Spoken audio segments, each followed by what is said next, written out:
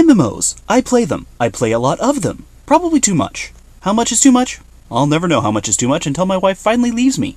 Then I'll know. That was probably too much. Today, Rift. I know. This game came out well over a year ago at this point, but I still play it, and that makes it relevant. Right? With Rift's first expansion, Storm Legion, coming out, I figured now was the best time to tell you how awesome I think this game is. Definitely wasn't paid by Trion at all to promote this game, but if they'd like to pay me, I wouldn't be opposed. Give me monies. I mean, I am not a sellout. At launch, I nearly dismissed Rift as another clone of a certain game I refuse to mention. You know the one I'm talking about. That one? From Blizzard? The so-called World of Warcraft? Son of a bitch! I finally picked up this game a year after it was released or so, and was surprised to find something terribly refreshing. Unlike other MMOs, Rift knows exactly what it is and plays to it.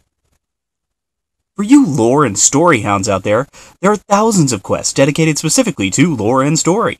Even in-game content called Chronicles that continue the story at endgame. You all have fun with that. Other MMO gamers, myself included, just want to get to the action. Lore? Pfft. Story? Pfft. If I wanted those, I'd read a book. I'm just kidding, who reads anymore, am I right? They just slow the game down. I want to kill stuff, get to endgame, and kill some massive bosses for fat loots. Did I just say fat loots? Oh, God.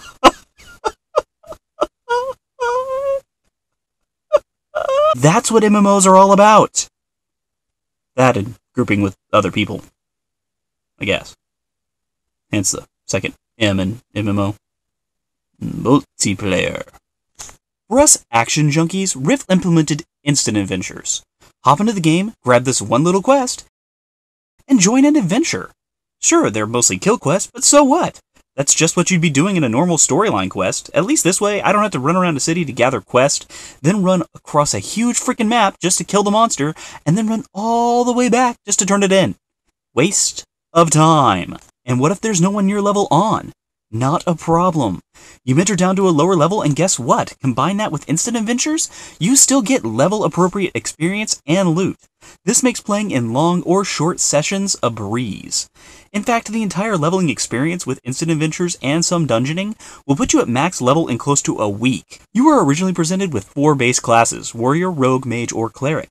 But from there, they branch off to provide for tons of customization, allowing for hybrid classes, such as a Cleric Tank, a Cleric Healer, a Cleric DPS, and a Cleric Support class.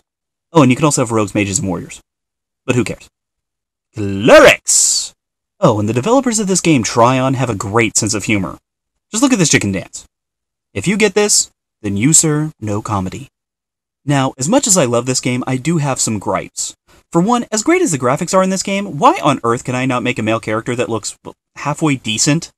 Seriously, this is the best I can do, and he still looks like he had to use a second-rate plastic surgeon after an extensive run-in with, well, this guy.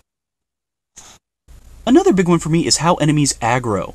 The world itself is practically brimming with enemies, which I don't personally find to be a bad thing.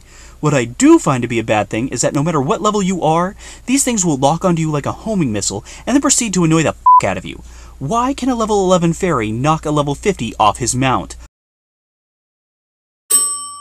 Obviously, this monster has no self-preservation instinct. If he did, I wouldn't feel compelled to wipe his species off the face of the world.